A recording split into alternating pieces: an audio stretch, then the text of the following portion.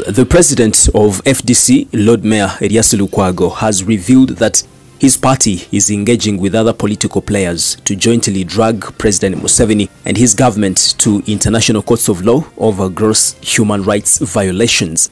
Erias Lukwago yesterday told journalists that they are considering petitioning different bodies, including the African Court of Peoples and Human Rights, the African Commission on Peoples and Human Rights, the International Criminal Court, famously known as ICC. African Charter on Human and People's Rights. They take our African Court on Human and People's Rights. Eyoweri etula mu Arusha.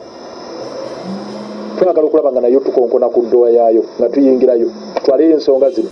His revelation comes at a time when the Uganda Human Rights Commission has closed 18 case files of the missing members of NUP who were kidnapped by people believed to be security operatives.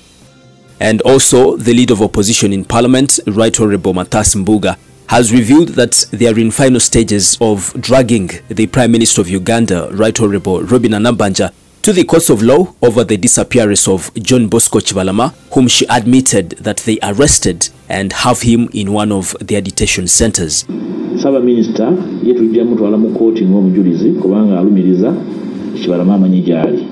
Ate nga balumiriza ye gavumenti ye. Kakati yetujja mutwala ng'omujulizi ajulire okulawo kwa Kibalama nga witness ku kubuzawo kwa Kibalama kubanga akakasa akizemu emirundi mingi ekyogere bannamawulire n'akidda mu kufulo ya Parliament.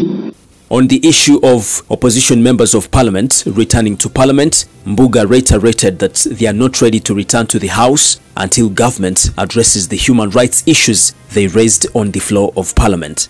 Walaba n'emboozi ya munnaffe Minister avunaanyizibwa ku kugerera gavumenti n'okuwabula eggwanga. Obuwabuzi bwa kika ki omusajja omukulu Ssemaka emyaka egyo nga muganda wange bali omunsi okuvayo n'abalaatira mu nsonga z'okubuzaawo abantu. Yes, so basically that is the latest update I have for you right here on the Buzz UG. Subscribe and also tap on the bell for all the notifications. Don't forget to follow me on TikTok. I'm Melads Milo, aka Fula. It is a bye for now. Thank you.